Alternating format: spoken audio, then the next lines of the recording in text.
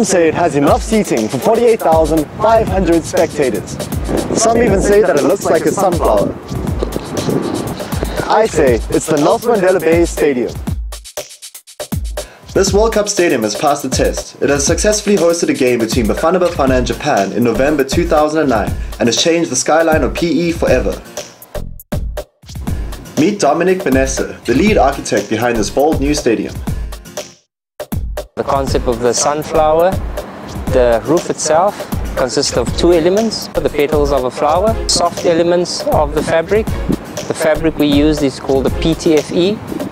It is treated with a special glass fiber material and it's self-cleaning. In terms of the sunflower itself, we are a region noted for our beautiful vegetation, the garden route. Hence the flower or the sunflower aspect was something that it was natural for us to look at and to take up as a concept.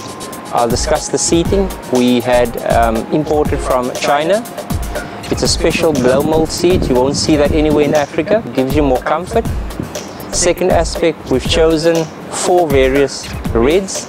So immediately when you look at the stadium and the seats are all the same, you can pick out by eye which are all the new seats.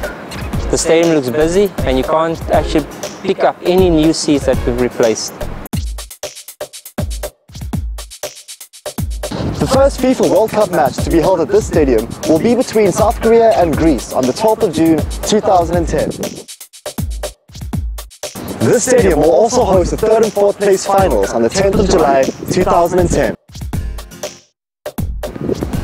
FevaCasters will bring you all the football magic off the pitch, and I'll make sure you won't miss a thing.